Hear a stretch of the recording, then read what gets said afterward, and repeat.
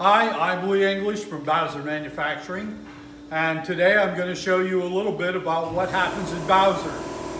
We have, what we're in right now is our mold setup room. You can see we have to have an overhead crane because some of the molds get very heavy. If you look on the table, that is a mold base that will make one Alco Century locomotive, either an M-liner, a C628, they all fit in here.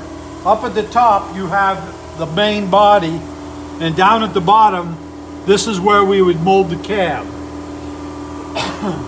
What we do is we change a lot of these pieces in here into things like this. This is the M630, M636, and the cutouts in here hold these different pieces so that we can vary them and show every version of the locomotive. Over here, this is fuel tanks. Actually, this is the C636 fuel tanks. You can see there's inserts in these pockets, all kinds of little things. Here's a case of N-scale N5C and N5 caboose parts. These are the cupola parts. You can see the shape. These are some of the small parts. Smokestack, roof, ends. This little pocket would hold the brake wheels. Over on the shelf, on these shelves are more storage boxes for all the different pieces that go in these molds. This is a typical mold that we would put in our machine to make train car bodies. Here's AS16 parts, and trucks, Stewart parts, trolley parts. This is a universal base. Over in here, we have RS3 fuel tanks. If you come in closer, you'll see F units. Lots of different F unit molds. This was all done by Kato in Japan. Down here we have RS3. These are unit frame molds. You can see some of the little parts that we're going to be doing. Down here is another set of molds. This is the cab walks and other miscellaneous parts. And this is a universal base that we will be doing a lot of the handrails. Typically, we get our plastic in bags or in big barrels, and then it looks something like this. It's pellets.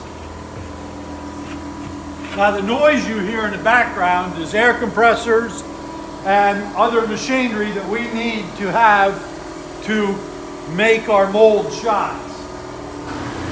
Here's some more molds. The noise is the green machine that cools the antifreeze we put through the molds. Some plastics, this machine is what's called a dryer. Some plastics suck moisture into themselves, and when we put it through the machine, it creates a lot of steam.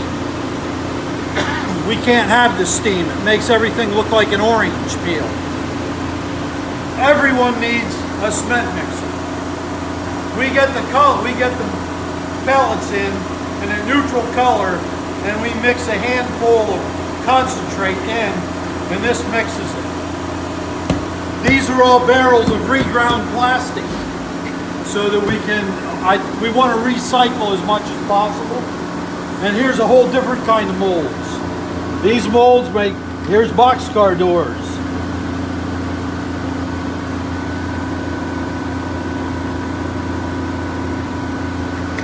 These are molds to make, these are the inserts for the trucks. So we can make all the different kinds of trucks. Now we're going to move into the molding room. It's quieter in here. In here what we have is he's setting up to mold N-scale bodies and parts, and this one is set up to make trucks. I believe if we come in the back, we'll be able to see in the machine and watch it open and close. It takes about 25 seconds.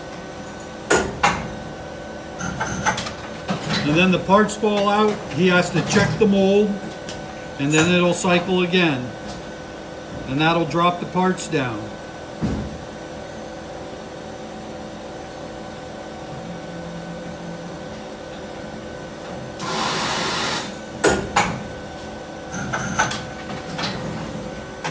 Let's move around to the other side of the machine. What happens to the machine, right now he's just setting this machine up. You can see what we're making here. This is N scale cabooses.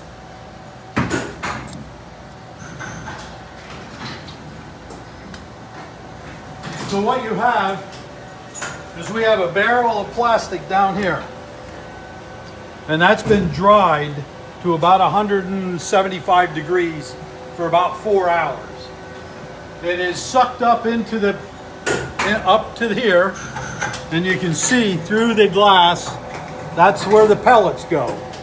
And then it goes through this hot barrel, all the way through there, and it's heated to 450 degrees. And you can see that it's an all computerized controlled machine. So we can set all kinds of parameters, and there can be lots of things done.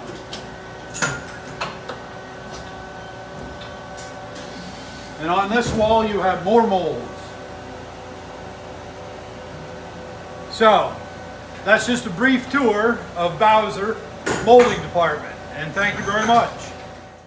I'm Lee English again, and this is where we do our artwork and setup. This is Scott Davis.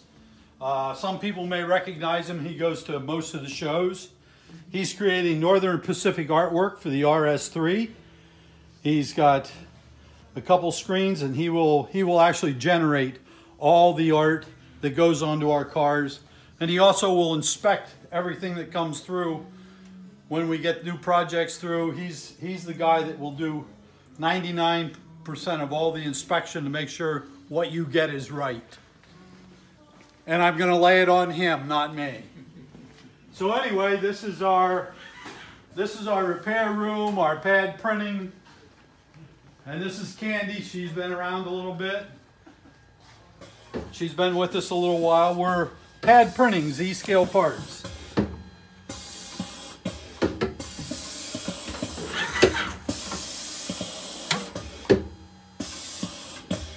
The ink is in the cup, and as the cup moves back and forth, it leaves the ink in an impression, and then the pad stamps it and transfers it to the car. You notice that the bottom table moves around, and it's controlled by a computer to move into the right place. And would you hold that up, please, Candy? Thank you, thank you. And that is how most of your model trains are decorated, with pad printing.